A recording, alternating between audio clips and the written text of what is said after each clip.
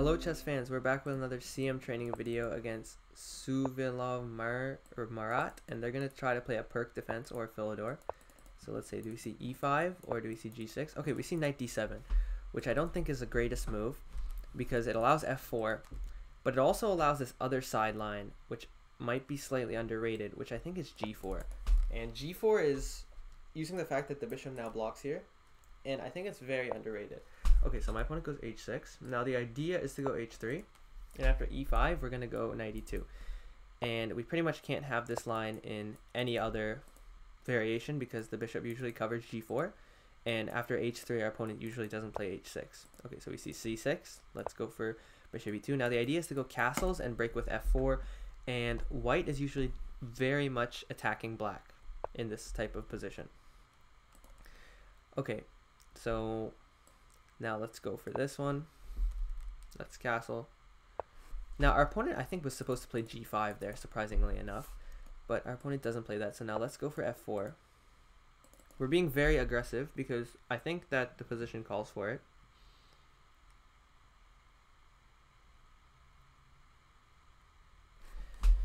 And we will see, okay, our opponent wants to take there.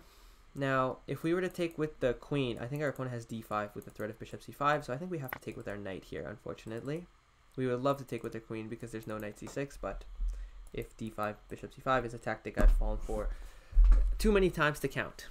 Okay, so now if d5 ever happens, we're going to play e5, and our knight is looking to have a nice square on f5, which is why I was probably going to think about maneuvering the knight this way, but our opponent captured here, which I think is favorable to us because our pieces are a lot better. So now I expect knight c5. I think that's the only move that makes any sense, to be honest. And, oh, okay, so queen b3, or queen b6, sorry. I think I might just unpin with going king h1. Could also go bishop e3 and sack the b2 pawn, but I'm not sure how much compensation I have, so I'm just going to go king h1 and avoid any nasty complications. And the bishop doesn't usually move that often. Doesn't need to move. Okay, knight there. Now immediately I think of knight, the pawn here. Takes. If knight e7, then we can go for this and pretty much just explode the position after takes here.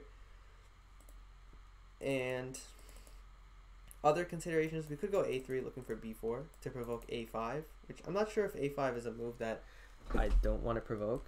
I think it's a fine move for black, so I don't think I'm going to go for that. Now next I'm thinking of knight e2, but that would hang this pawn. So then I'm thinking of rook b1 with b5 ideas. Now I think the safest course of action here is to go a3, which threatens b4, which my opponent should pretty much not allow because then all my pieces are great. And my opponent would play a5. My opponent would play a5, but I'm not sure how bad a5 is as a move. I could then go rook b1. I could go rook b1 right now to threaten b4 and also allow my bishop to develop. Yeah, I'm going to go for rook b1. The idea is to play b4, and the other idea is to go bishop e3 because now my pawn is defended. I could have gone a3, but after a5 I don't really see what I'm doing. Okay, so my opponent doesn't have any clear breaks, and then I think it's bad for them to castle on the queen side, or sorry, the king side, because, okay, I have all these pawns nicely marched up. If h5, I have g5, and if bishop d7, they try to castle this way, and now I have b4 ideas expanding on both sides of the board.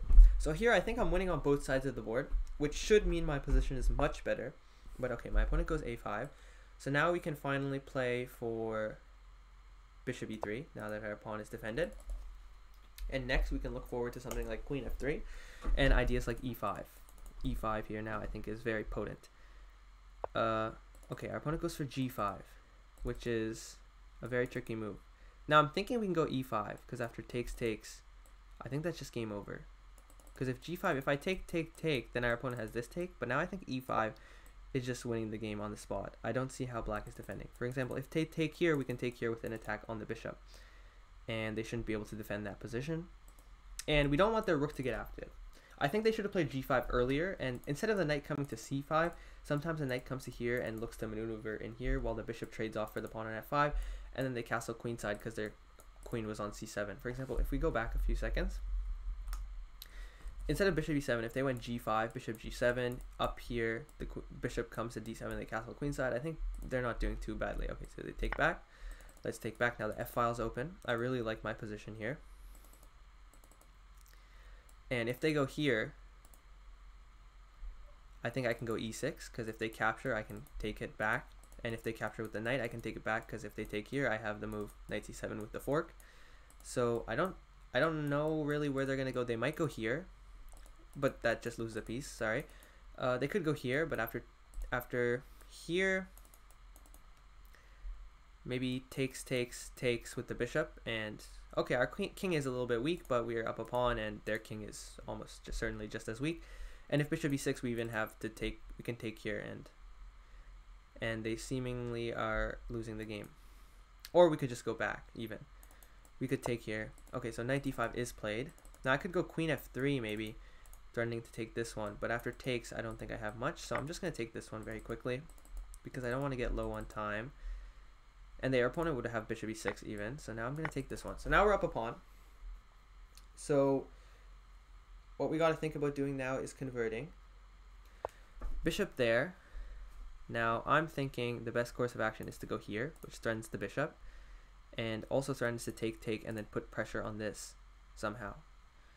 Now if bishop f5 takes here, I feel we're doing well after like rook d8, bishop c4 or something like that. So, or even knight g7. Yeah, knight g7 would even be a threat. So yeah, let's go knight f5. That defends this, because it takes here.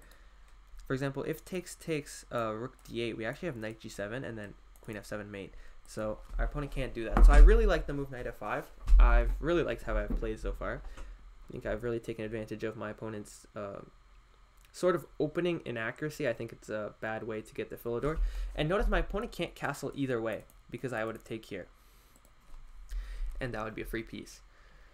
So my opponent's definitely thinking about what to do here. Knight f5 is, I think, a really good move, to be honest. I don't see what else would have been better. Because now I opened the knight, I opened the bishop, the rooks are nice. I think all of my pieces are harmoniously working here. And the only thing I have to be concerned about, even a little bit, probably, is my king. And if black does nothing here, like if black plays like rook f8, we can even threaten knight g7, and if they move to the e file, then they get this double check. So really, it's really hard for black to find a move here. Yeah, I'm not really sure what black should do here. Maybe h5. No. Okay, so our opponent goes there, which is, yeah, I think that makes a lot of sense. So now I think I have to go rook here. So I threaten this. Our opponent might castle queenside. Maybe that's their idea. Castle queenside, I think I'm going to go for castle's kingside, really. I did not expect castle's kingside. Okay, let's go for queen f3 to attack the pawn again. And I don't think they have knight f6, knight e6. They might, if queen f3, they might have queen g6. Might be their idea. But then I can go for takes, and then rook f6, and then their queen is kind of just trapped. Yeah, I'll take the knight. Okay, so let's go queen f3. Knight e6 loses the queen. So they have to go queen g6, and then I can take, and play rook f6, and they still have to keep defense of this. And after rook here, there's no defense of that anymore. So this should be doing very well. Actually, on queen g6, maybe it's better to go takes, and rook f1, because then I'd be threatening bishop f7 with the fork. Yeah, I think that makes a lot of sense. So we're up a pawn and we're attacking. We have the two bishops. This position is marvelous. And yeah, I'm not really sure what black should do here. We're threatening to go here. I think they should have castled queenside on the last move, giving up f7. But obviously our opponent didn't think that giving up f7 was a good idea. It could be said that castling queenside doesn't look natural here because you are expanded, and the rook b1 would make a lot more sense then. Okay, so our opponent goes for rook d8. Okay, so I think we can just capture here. I don't see really a problem with that. If they capture here, I can take the rook first and then take this. And if they take here, obviously that's no good, because I think they should be probably losing the game. Also, I could go rook f1. Possibilities. I could go check here, but I don't think that's good. So I'm going to go rook here. And every trade of pieces we have from this position is pretty good for me.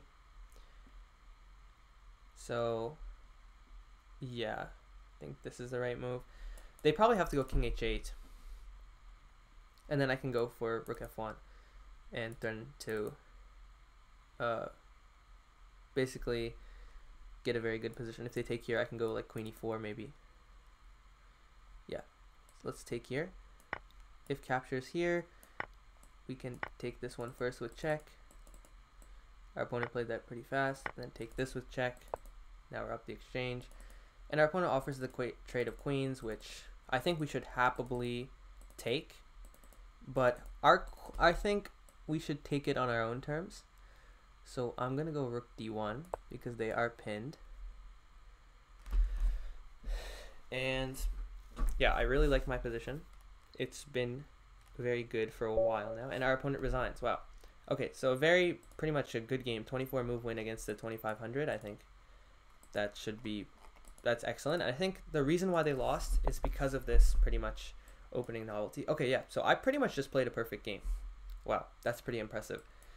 And yeah, so the reason why e5 is not played is because after takes, this position is considered to be very bad for black, because this position isn't considered to be that bad for black, but it's considered to be really unpleasant, because after bishop c4 attacking this pawn, the best move here is to go bishop e6 and accept this. And yes, it's probably equal, and the black can probably hold as an engine, but it's very difficult for black to hold as a human. And yeah, instead of this, if you want to win, you have to go king e8, and then here white is just severely up on development. After knight f3, we have all these pieces developed while you only have this knight developed. So it's clear to see that, okay, only white can really be better. For example, after bishop d6, here we can go bishop g5 and then look for takes, knight d5 ideas. There's just so many reasons why white is better here. So instead, people start going knight bd7. Now this gives up two things. The first thing it gives up is f4. You allow the move f4 because in the other position, after e5, we can't go f4 because then after takes, they have knight here. And so we'd have to go knight f3 to defend the pawn. Knight bd7, we could also go knight f3 and transpose, but we should punish them. And after f4, this position is unclear after e5. I feel like black does have this strong hold on the center, and I feel that black can pretty much be doing well here. But instead of that, we should go for g4, which I think is highly venomous, extremely underrated. If e5 is losing on the spot to g5 because they have no better option than to go back. And white is just completely winning here because black is down on development. So they shouldn't do that. So what they have to go is go h6. And here, all we need to do, take it slow. Here I played the main move. I think the best move here is to go bishop e3, and you can also look forward to things like this, but I played h3 because I didn't want to attack my opponent. I just wanted to keep solid and just have more space on both sides of the board. My opponent goes e5, I go knight g2. I wanted to take with the queen here because when the knight can't come to c6, you should generally take with the queen, but we'll see later that was impossible. So my opponent went c6. Preparing d5 in some positions. I played bishop g2, the main move. Apparently, the best move here is supposed to be a4, but I don't think b5 is so relevant to the position right now. And here, the best move is b5. And I think I was going to play probably a3, or I think more natural for me is to go knight g3 to defend this and bring the other knight to f2 to prepare f4. Castles. As we saw, they got no counterplay on the queen side in a game, so obviously that can't be good. So castles, bishop e7. Here I played f4, so f4 is the best move. That's pretty good, I guess. My opponent went here, and yeah, I think I was right. Here, is g5 a good move? g5, according to the engine, is the best move. Okay, so that's pretty nice. After I played it, the engine doesn't even see it in this position. Yeah, g5. Okay, yeah, g5 ran to the top move. That's basically the idea that black has to go for here, and then they have to look for a kingside attack with h5. I've gotten crushed many a times with this opening as white when my opponent went for this g5 move and attacked me while my bishop was on c4 and I didn't know what to do. Okay, but I went for f4, so you try to get the break in. Now my opponent took here and I took here. If queen takes after d5, I thought this position was really bad for me, and the reason why this is bad is because I'm kind of a little bit overcommitted, so I want the center to be as close as possible, and here there's no way to open it. So my opponent goes for queen b6, which doesn't make any sense pretty much. Castle here is a hard move to play because I think knight f5 attacking this is just brutal. Knight c5, knight xe7, and yeah, I have the two bishops. I have everything in the position. Queen d4. Yeah, I take white here any day. So queen b6, king h1 is the best. Knight c5. Rook b1, is that the best move? Okay, okay, it's not even, it's the third best move. Okay. The best move apparently here is to go a4, to go a5, which makes perfect sense to me, but after a5, then you go e5. Okay, why the pawn needs to be here, beyond me, but yeah. And then this would have been winning. Yeah, okay, that makes perfect sense. But rook b1 I think is a very classy move. a5, bishop e3 developing. I wanted to get all my pieces developed before I break.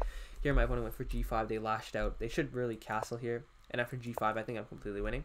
And the engine agrees with me. It's +3. After e5 is +6, takes.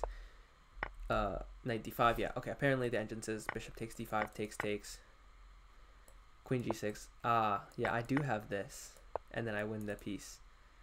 Okay, yeah, I missed that. I went for knight takes c5 and knight f5. Yeah, knight f5 is a very brilliant move because then we are attacking the bishop. We're threatening all these threats. For example, rook f8, knight g7 was what I calculated. And the other move I calculated, what was that?